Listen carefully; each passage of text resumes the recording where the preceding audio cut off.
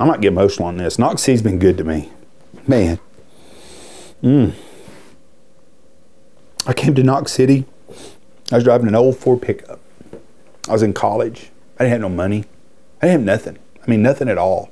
Had a lot of fun. I had lots of fun. That was my problem. I wish it was about fun. And me and Tony were both going to school, and we started a hunt business. And it was during the middle of the season we started, kind of by faith that it happened. And that next off season, we lived here. We met some people, got to be friends with little people in the community. Not a lot. That next off season, we started coming up here all the time. It's 115 miles from my home in Wichita Falls at 55 miles an hour.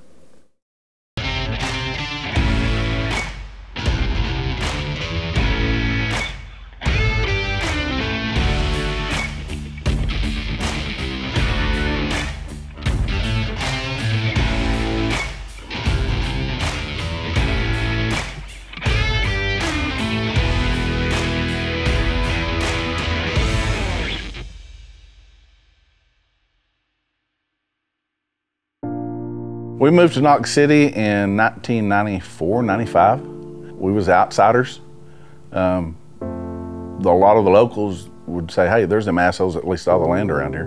But we had to go in business to be able to lease the land, to be able to have a place to hunt. It was kind of a culture shock from Wichita Falls. First time I hunted here, I met guys at the Alsops, 5 a.m. with Knox City at the Alsops. That was the only thing open at 5 o'clock in Knox City. Knox City then probably had 1,200 people here. It's a really nice community. It was a great place to raise your family and kids. It's a great community. And back then it was like almost all these small towns in West Texas, they still had some kind of oil industry, and they were still kind of growing and kind of hanging on and staying the same. And they'd stayed the same for a long time. Well, I drove in at 4 to 5 o'clock in the morning, whatever time it was, and there's a north wind it hit. We had a blue northern hit the middle of the night. And I got by the football field, right by Kathy and Jack's restaurant, which hasn't been open for 15 years. But anyways, it's right by the football stadium, and that road runs north to south. Well, that dirt was just blowing, just dirt just coming across the pavement, and I looked at it, and there ain't a soul anywhere. No lights, kind of fading out with the wind. Wind's 130 or 40 miles an hour. And I'll never forget this. This is 35 years ago, and I'm thinking to myself, what kind of jackass would live in this town? There ain't nothing here. I'll never forget that. I think, man, there ain't shit in this town. Little did I know that my whole life would be 2 blocks from that intersection. It's where we raised our boys. It's where my business grew. It's where my lodge burned down the first time when we built a new one. It's where my dad got sick and died of cancer. It's everything in my life. Was 2 blocks from that very intersection. And I thought, who the hell lives in this place? And man, it's the greatest town in the world. So blessed, so blessed. I talk about this a lot with my friends that have left and gone on, and when they come back, they've just got such a feeling of home. And I wish everyone could make their living here like we do, but I understand. I mean, Knox City is dying, and I don't think there's anything we can do about that. We try. Yeah, Knox City is just always going to be home. It's always going to be home to my kids. Obviously, Andy has chosen, and Jesse have chosen to raise their boys here. Oh, that's awesome, bud. Who built that? That is awesome. Give me 5. I sure love you. You've got such a good heart. You and your brother both do. You know, y'all are perfect. Are you the perfect grandkid? I think so too. Knox City was a great place just because I really didn't know what else was out there. I mean, it's a special place. It's a small town. Everybody knows everybody's business, which is good or bad. I mean, it is what it is. There's no other place like it. I mean, I value that my kids are not going to be indoctrinated with some of the big city problems that we're seeing all over the country. And the hunting's phenomenal. I mean, there's no place like it. Just the small town atmosphere and the locale of the birds. You're not having to put in a ton of miles scouting every night. The birds are pretty easy to find, and it's a safe place to bring up your kids and make sure that the family unit is a priority.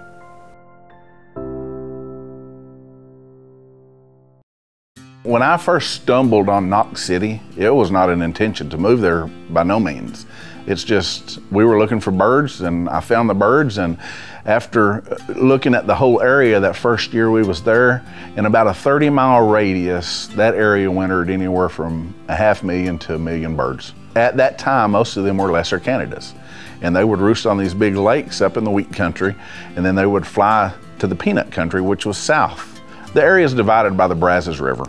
What we call the wheat country is north of the Brazos River. The peanut country is the stuff south of the Brazos River, which is irrigated property.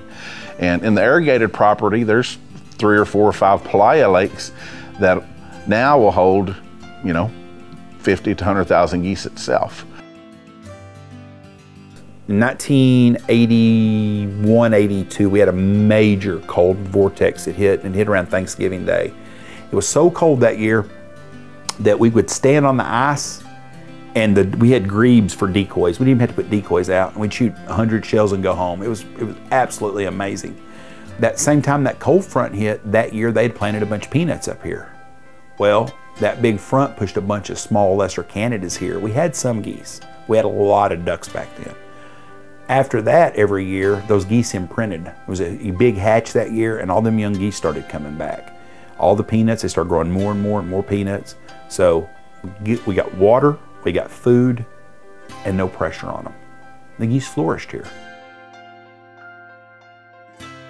The warm spell over the last 30 years, the lessers don't migrate to our area like they used to, but we'll winter 50 to 150,000 speckle bellies in our area. So we're one of the largest wintering grounds for speckle bellies in the South. And that's one of our big thing right now. You're talking about some beautiful speckle bellies. You want to go on a good trophy speckle belly hunt? We're the place that you want to go for that.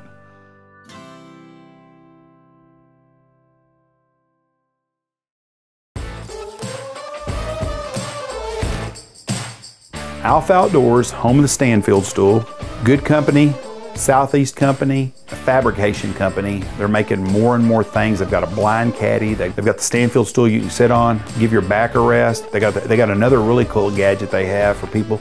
Got a strap around your gun, and it's got a magnet on it. So if you're timber hunting, you can put your gun on a tree and it don't fall in the water. You don't have to hold it all the time. You can call and grab your gun and shoot. And a really good company, and I'm proud to be part of them too, Alpha Outdoor Specialties.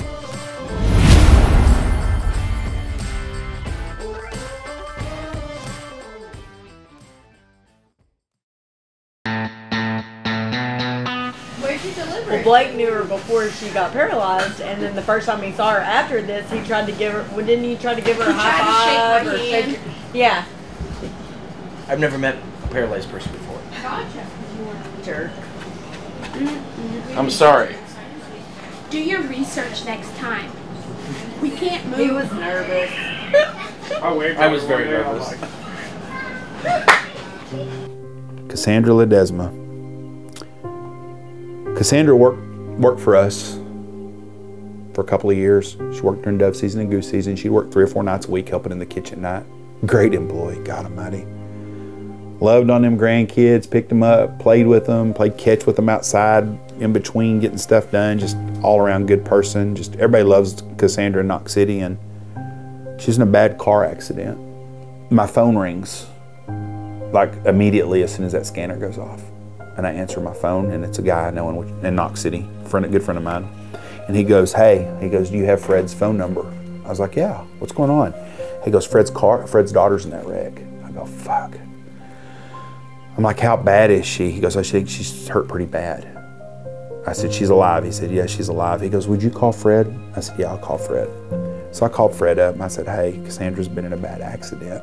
He goes, "Do you mind going to the scene for me until I get there?" I said, "No, not at all." And so I take off. I don't even tell Michelle what's going on. I just get in my truck and I leave.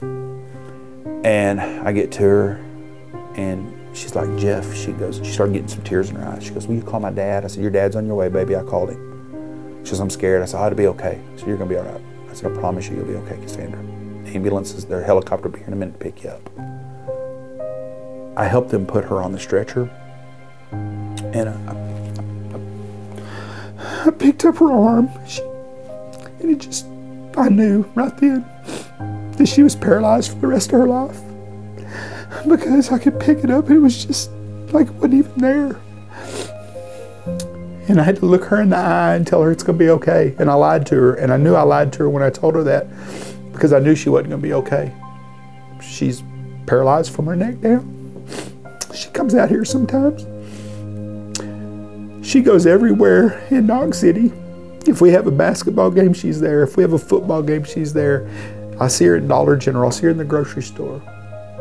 And she's the bravest, strongest lady I've ever known in my entire life. She lives by herself.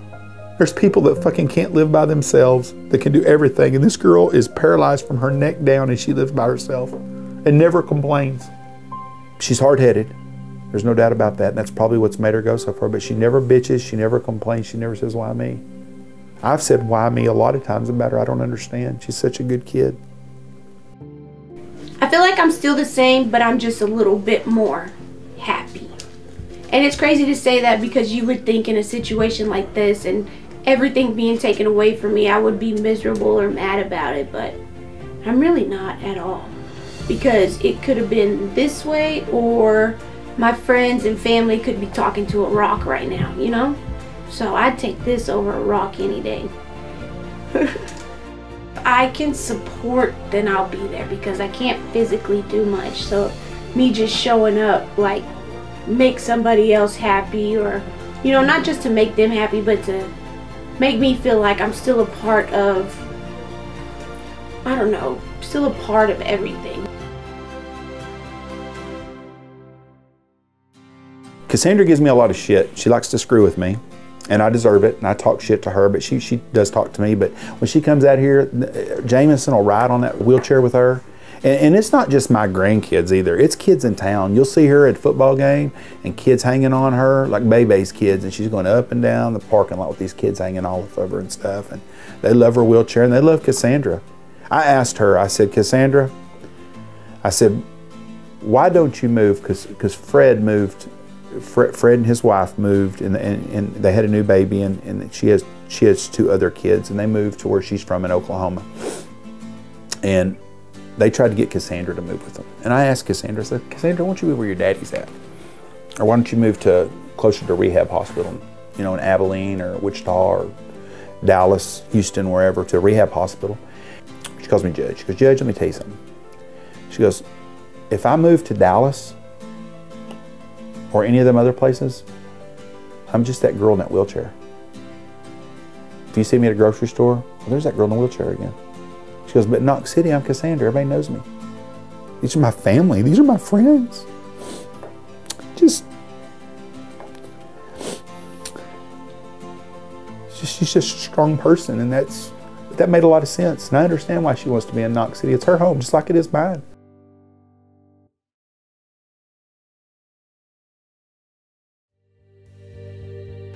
You have to help me. I can hear your fucking ass. He wants you to sign Sign his titties. There you go. Hold on. Let me get right here. No. There you go. Let's see. He's being a smart ass. I can hear you in there. Yep.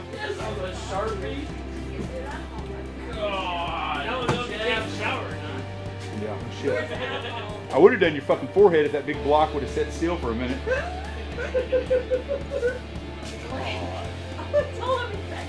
Yes, it's everywhere. It's not even a signature, it's just a scribble. Where's Beachy Blake at? I haven't seen him today. He owes me $50.